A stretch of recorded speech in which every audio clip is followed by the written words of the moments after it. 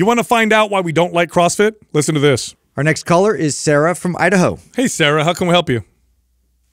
Hey, I love your podcast. Thank you. I've been a frequent listener for over a year now. Just a little history about me. I'm 48. I've been doing CrossFit for a couple of years now, but working out probably steadily for 15 years. Just, I love weights. Weights is probably my favorite thing. But after doing CrossFit for 2 years, I feel like I'm not getting stronger doing the CrossFit workouts Monday, Wednesday, Friday. Weird. Each workout does have a strength portion, but you are only doing one thing, such as a deadlift or a bench press or a hang clean, etc. And then the workout of the day usually uses that strength in part of that with a much decreased weight. But I want to throw in some weight days, maybe on the days that I'm not doing CrossFit, but I'm not sure about the programming, because some CrossFit days we're using multiple muscle sets. I don't want to overtrain, but I want to get stronger.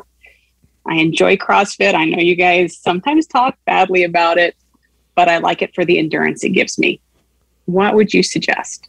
I want to be clear on the CrossFit thing, because we do tend to tease a lot about it. Like, there's a lot of very positive things that CrossFit has brought to the fitness community, but your question is the reason why we don't like it, because most people have goals just like you have, or have specific things that they want to focus on, and that programming is a better way to do it. Yeah, there's a much better approach to achieve what you're looking for than following a group class that's very intensity based. CrossFit gets you good at competing in CrossFit. Is that what you're trying to do? No, I've been just competing in the game of life here. Okay. So I mean, this is the challenge, and I get it, by the way, Sarah. I understand this, but when I meet people who do CrossFit in your situation, not people who are trying to compete in the sport, but rather they're trying to improve their health and fitness and their strength, and they come to me, and it's almost like I'm talking to somebody that is in a dysfunctional relationship with a partner. It's like they come to me and they're like, hey, my husband throws dishes at me and calls me names, but Stockholm syndrome. But I love him. We got I want to stay with him. So like, what? It's like, okay, I don't know what to tell you. Yeah. You like my CDs. Yeah. I don't want to leave those. I don't think, and I'm gonna. I hope I don't make you uncomfortable, Sarah, but I'm gonna call you out a little bit. I don't think you like the endurance of CrossFit. I think you like the fact that you get beat up in your workouts. I think you like the sweat and the pain. Is that be honest, is that the deal? I mean, I do like that. I call myself kind of an endurance ADD person. Yeah. I don't like to just go out and run. I don't like to just go out and bike. I like to do something different every time. Yeah. So, and because here's why. You're probably not gaining any more endurance or strength at this point. The CrossFit programming, that's different from place to place and different with different coaches. Some coaches are good, but generally speaking, unless you're going to compete in an event that is CrossFit, there's not a lot of value in comparison to better programmed workouts. So if you like endurance, I can give you a program that'll give you better endurance. If you like strength, I can give you a program that's going to give you better strength. If you like to beat the crap out of yourself, I think you should stick to CrossFit.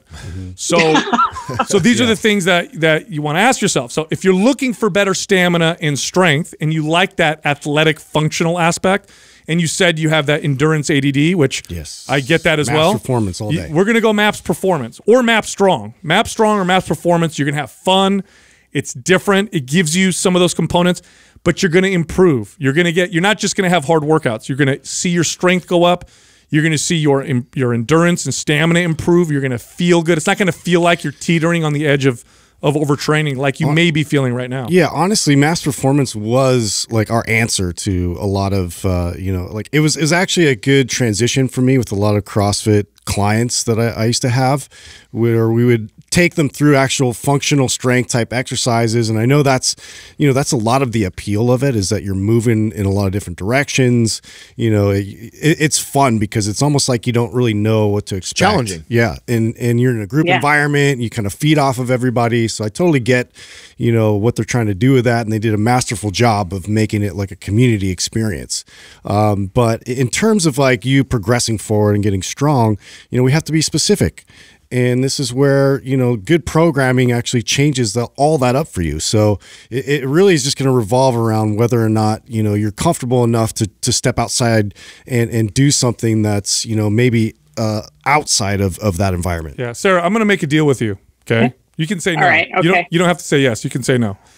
If you promise to do what I'm about to tell you to do for at least 5 weeks, what I will give you is I'm going to give you MAPS Performance, MAPS Strong, and I'm going to give you MAPS Prime because I want to make sure that you prime properly so that you don't get injuries and maybe correct some imbalances you might have developed following the CrossFit programming. Is that a deal? Would you take that deal? I would take that deal. All right, done. Done. I'm going to give you all 3 of those. Okay, so I never give away 3 programs. I always give away just 1. So I'm going to give you all 3. Just start with MAPS Performance, okay? Do the first 5 weeks. If you don't like it, go back to what you were doing before. But if you like it, stick with MAPS Performance. Then follow MAPS Strong after that. The entire time you're following both, make sure you prime properly. You'll get that out of MAPS Prime. It'll teach you how to do that. And I bet you're going to be blown away. I bet you're going to be like, wow, I didn't know what I was missing. The one tiny thing I think that's great. The one tiny thing I want to add, because I've also trained a lot of clients that loved CrossFit and then I ended up coaching, is because it creates this competitive environment and this kind of go-go mentality. Make sure you're following the program as laid out, right? So you'll notice that we have tempo in there. We have rest periods built in there.